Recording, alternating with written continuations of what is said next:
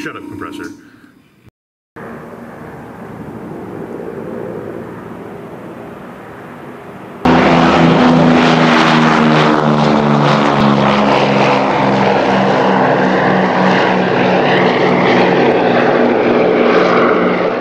Hey everyone, Matt here with Duke's Models, and welcome to part 2 of the Trumpeter P-38 build.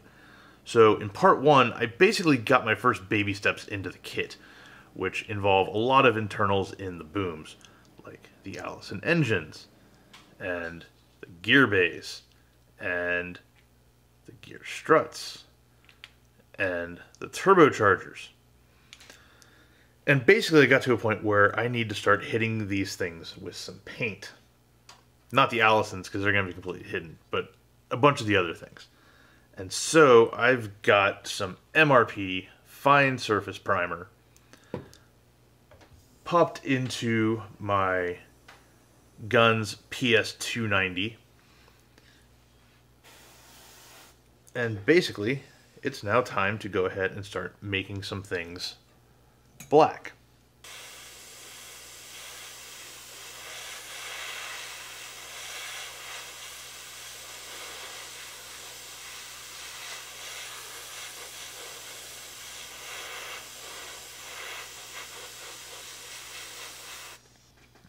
So for these things, they're basically invisible once you close up the boom and install it to the wings. But I'm going to add a little bit in here just in case some of this shit is visible.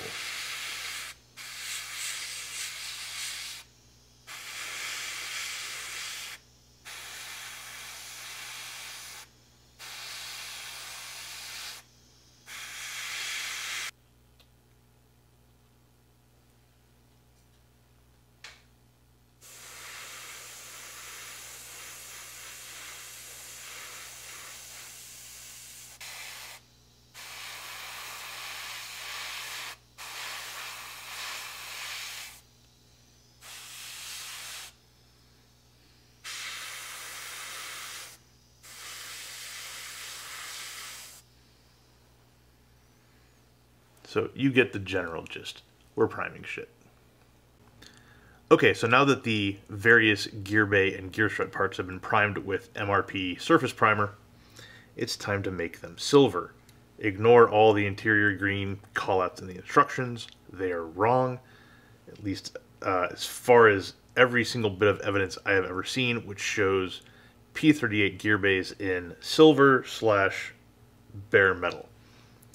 So to get there, I'm not going to go full hog on like some sort of crazy chrome metallic type thing. They're gear bays on what is going to be a Mediterranean Theater of Operations P-38 that saw a lot of action. So they're going to be fairly beat up, fairly weathered. So I would rather do more of like a silver / flat aluminum. And to get there, I'm going to be using this Moto T023 engine / matte aluminum. Now, if you haven't heard of Moto, that makes sense. They are from Taiwan. They are similar-ish, depending on which pot you get, to Gaia Notes or MRP. They spray fantastically. I'm a big fan of some of their paints. I'm trying to branch out and try some others. I really like their MK12 black primer. And I like this stuff, at least from what I've sprayed of it so far. But this is my first time spraying it in anger at an actual kit part. So let's see how this goes. And I've got way too much air pressure. Okay.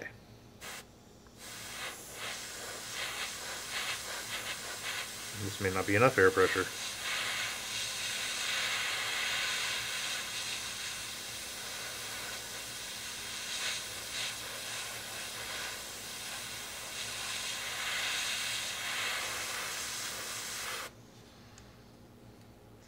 So in my experience, this stuff kind of looks like shit going down and gets better as it dries up.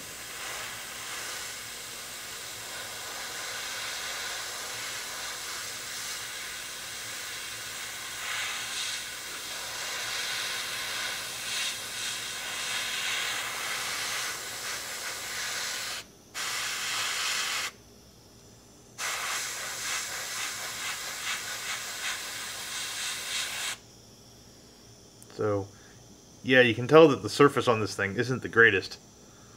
doesn't matter because it's a gear bay. But overall, I really like the effect that this T023 gives.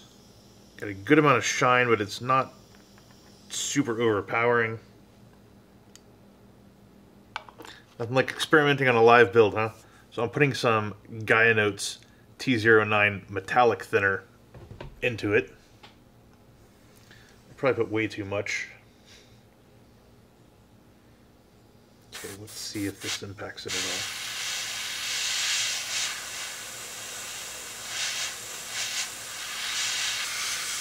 I feel like a barbarian spraying with this PS290.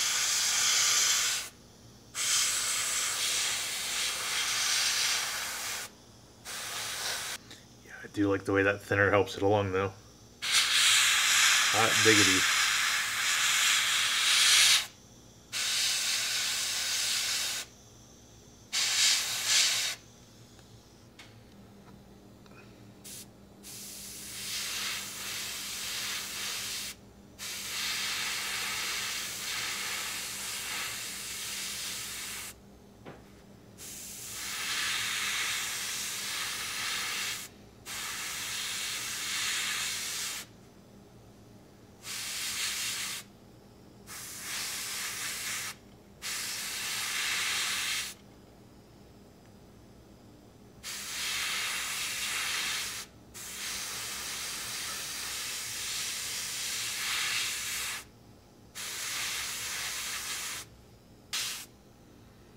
Okay.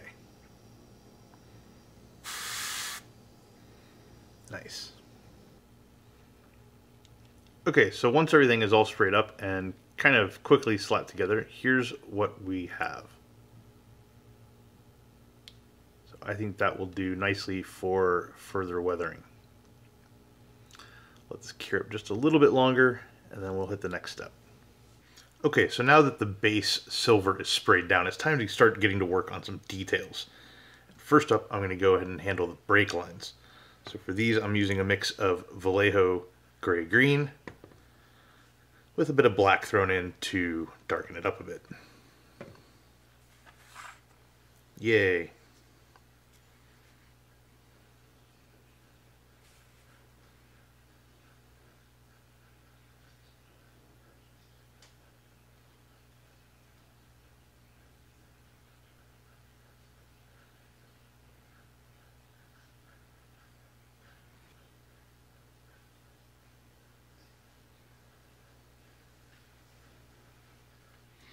One benefit of this trapped landing gear arrangement is I can actually get in here and paint this thing a bit easier because I've got this whole big platform to hold.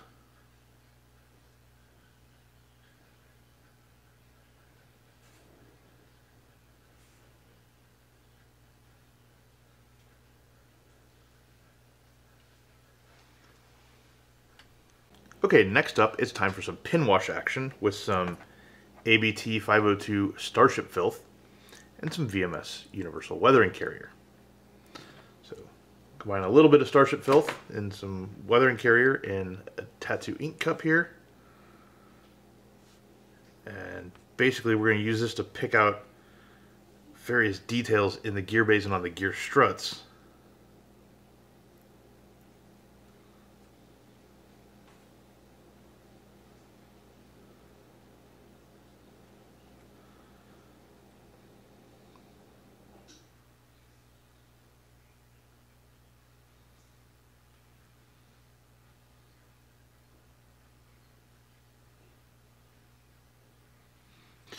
Now, if you're wondering why I'm not going hard on adding a bunch of detail and shit like that to the gear bays, basically it comes down to my law of conservation of fucks. And detailing gear bays and adding all the wiring and whatnot takes a lot of fucks out of me. And I have a feeling I'm going to need them down the line on this kit.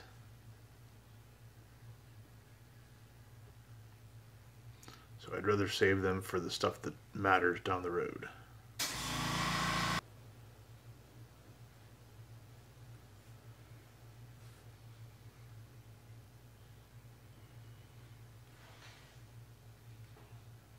Okay, so you get a sense of what's going on.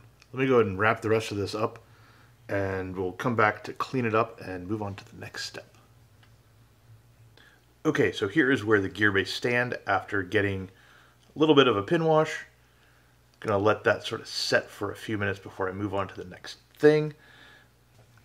Okay, next up, we're gonna do something that I first saw Mig do several years ago, and I gave it a shot and wasn't really impressed, and so I kind of walked away from it. And then recently, John Bonani has kind of popularized it again, and it is chipping enamel weathering products. So first of all, I'm going to lay down some heavy chipping effects. I tried this on the fuel tank, or the drop tank of the P40 I just finished, and I really liked it. And so I was curious to see how it would work on, whoa, let's turn the pressure down a little bit. I was curious to see how it would work on like a silver or a bare metal surface, because I'm considering it for the overall weathering. But I figured the gear bay is a good place to try it out.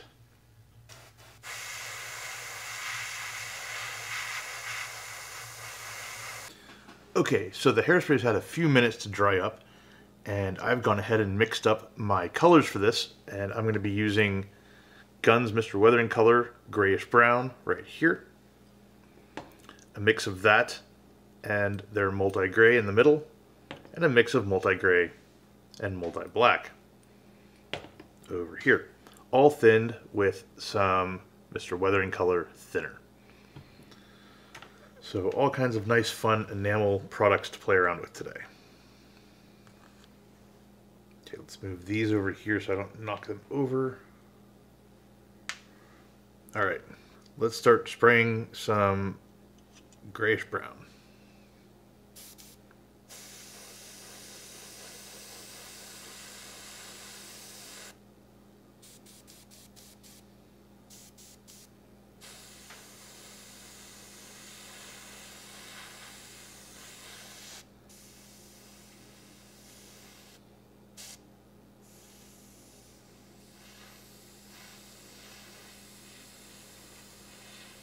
As you can see, it's very filter-like.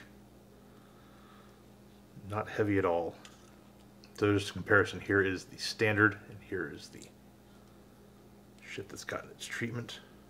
I love these little mounting posts on the back, because they make great handles for tweezers.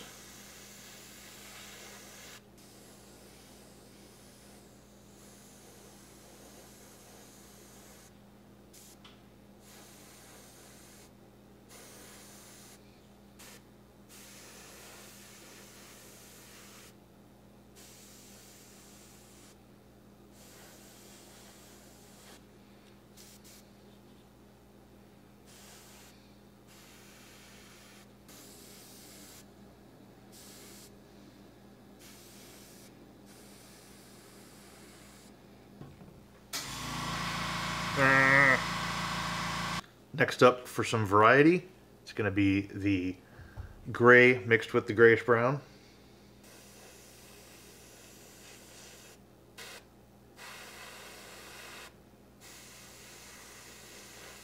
So just basically going for a randomish pattern with the gray brown here.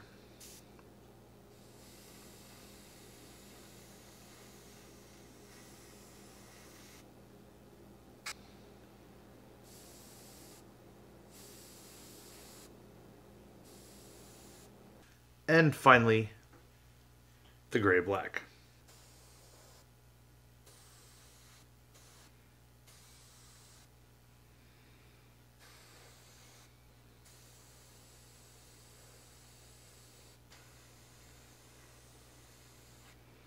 Okay, time for some fun with chipping.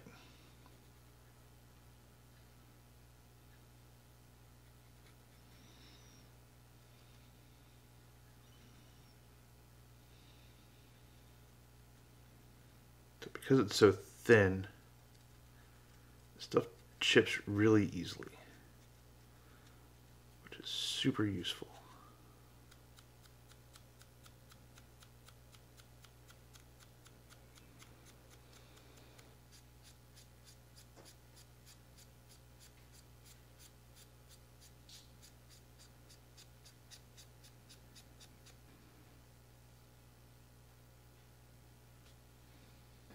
So you're getting the gist of this. Let's go ahead and knock out and gear strut.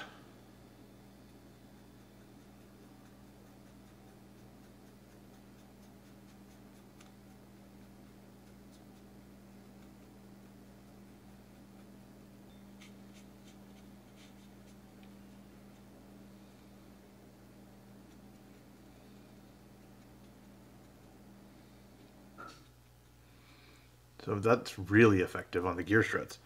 I think more so than on the gear bay walls. So with that, I'm running out of time on this memory card. So I'm going to go ahead and pause, finish this up, and we'll be back. Okay, so after the Moto T023, after Starship filth pin washing, after hairspray, and after a plethora of guns Mr. Weathering color airbrushed in and chipped away, here is where the gear bays stand. And I am pretty happy with this. Definitely seems to convey a war-weary gear bay, lots of shit kicked up, lots of shit sort of adhered to surfaces that are oily and otherwise covered in smuts. And I definitely want to do some more to this, but I feel like this is a great base. And I feel like the gear struts are also kind of the right amount of dirty, but also shiny in places. So, sweet. I'm going to go ahead and let these sit overnight. Let those enamel products kind of cure up. And we will move on to the next phase. Okay, so moving on from the gear bays and gear struts, it's time to get back to the engine, nacelle, engine boom, whatever construction efforts. And I've gone ahead and taken delivery of an Edward photo etch set to kind of kick things up a little bit. You can see I've got a little bit of mesh down in here, yay. And I've installed this little door. Now, the kit doors, yeesh, you can see the flash in there. They're not great. Removing them is also not the greatest, most fun proposition, but I think it's worth it in the end. This looks much better, even though the plastic itself is kind of janky. So, just to walk you through what removing these fun things look like. Basically, yeah, I've got the JLC saw. It's useful for some things.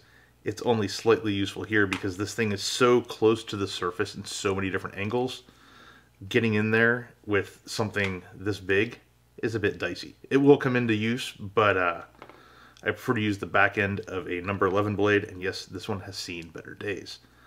Fortunately for this purpose, that doesn't matter. Basically, you just want to score this line, and it takes a bit of doing. Go slow because it's easy to slip and then like scratch the whole fucking thing. So just nice and gentle. Basically let the blade do all the work for you. As you get in there a little bit, it won't want to jump so easily because it's already digging itself a nice trench to play in. But the back of number 11 blades, I'm telling you, they're some of the best cutting tools out there. Why am I doing this with the whole thing taped together? Basically because the mesh is in here and it's only glued down to one side and I don't want to bend it. This also gives me something I can squeeze, which helps because otherwise I'd have my finger right on the inside of this plastic, and as the knife starts to bite through, that's not a great thing. It's decent for now.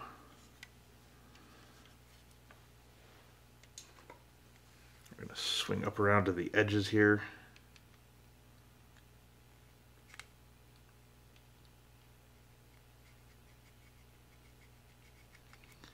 This thing, just to score a line, basically, is all we're doing. That's not even as close as I want. Come on.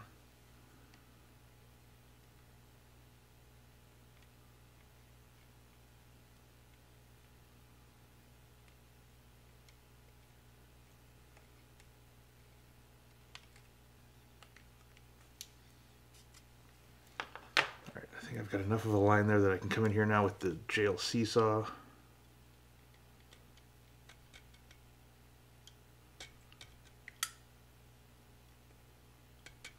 As I learned on the other ones, it's better to push here because as you pull back, you can scratch up the area in front, and we don't want to do that.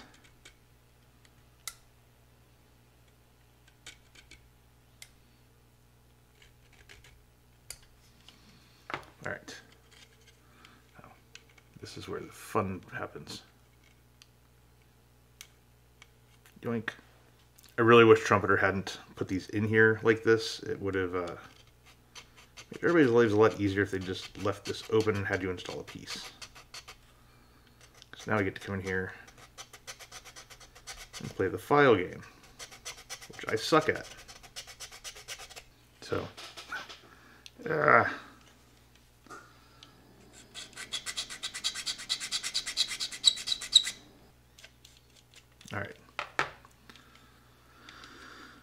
There's that. Take the photo etch. Get some pliers. You don't need a fancy bender for these because they're already nicely creased. Just bend it like so.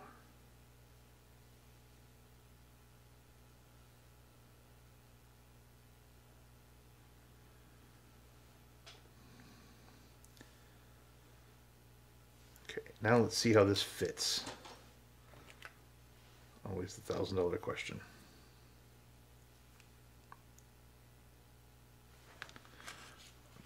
The other ones I've done so far, I've never had it fit the first time. I've always had to go in and widen it.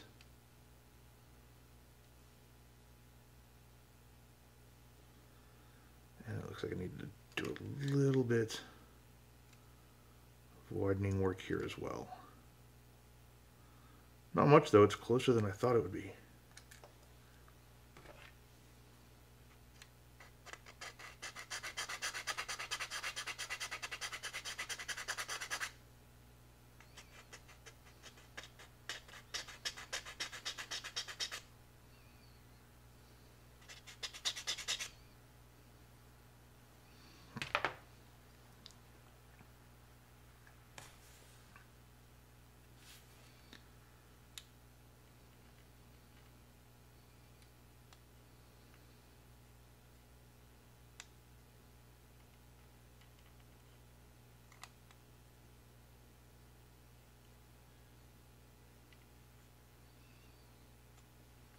Almost there. Okay, so we're close. I need to widen up right up here so I can get this thing as flush as I possibly can. But other than that, I think we're looking pretty good.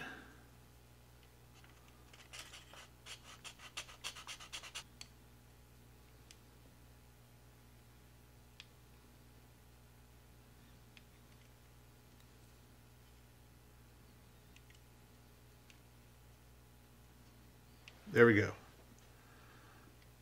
So that's looking how I want it. Now to go ahead and make it official. With this, I'm going to use some Ammo Black CA, which I finally got a restock of. I run out of it. I really enjoy using it, so glad that I've addressed that situation. Basically just apply little dabs where it's going to go. The thing I like about the Black CA is it gives you a longer working time than the regular stuff, and you can see where you're putting it, which is also super useful for control purposes.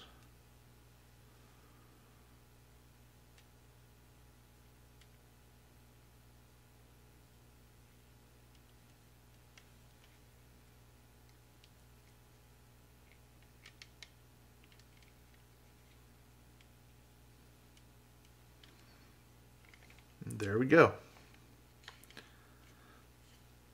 That looks a shitload sharper than the plastic.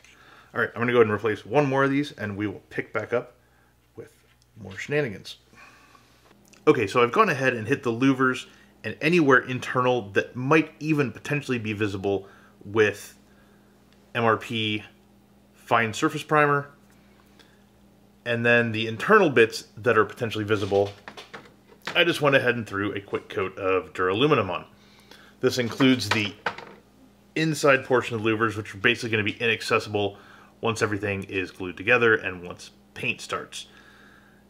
From there, I basically needed to go ahead and test the weight that I've dumped into the Allison engine buckets, which is just liquid gravity. It's little balls of, I think it's iron. But anyway, little tiny small balls of weight. Filled up the Allison engine buckets, put in some super glue on top, and I needed to, before I start gluing things, test them to make sure that they will actually hold the P-38 down on its nose. So this is all extremely rickety right now. Like, the nacelles are not even taped to the upper wing and the center portion, all that. They're just sitting loose. But if I tilt it back, it'll barely sit back there. And then if I bring it forward, it'll very easily sit on the nose. So I have to take it pretty much all the way back for it to sit on the tail. And that's discounting any sort of nose weight that I add up here. And I also have, if I want, the potential to add more weight behind the engine firewall. It's a bit dicey at the moment. I'm going to need to build up the center gear bay and actually put tires on this thing before I can really be comfortable with the nose weight, no tail drag situation. But, I mean, currently, it's right there on the bubble. So, if nothing else, just a little bit of extra weight, and putting it up here would definitely give me the leverage because it's further away from the center of gravity. So anyway, that is the weight situation. So now I'm going to go ahead and remove the center wing. Let's go ahead and start gluing up the nacelles. Okay, so I'm going to start on the underside.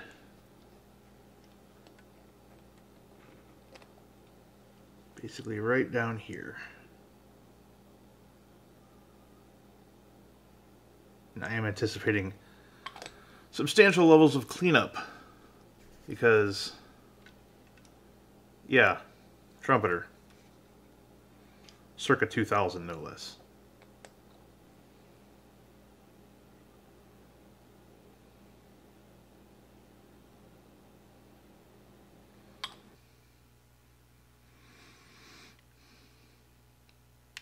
Like a little bit of brute force modeling to get the blood pumping.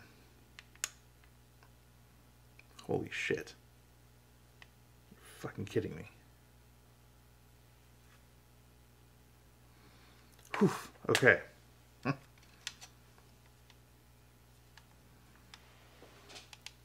So there is one nacelle technically glued together up front. It's going to need some work over time.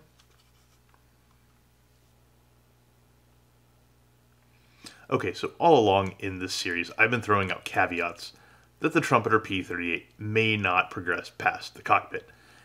And I've got to admit, that's looking more and more likely with every passing minute. So when I first opened up the box, looked at the sprues, I was like, yeah, let's do this. This will be fun. You know, it's kind of like Trumpeter's P-47. It's a bit rough around the edges, but totally buildable. You know, totally something that can be made presentable. And I still think that. The issue that I'm running into is I have so many other interesting projects lined up.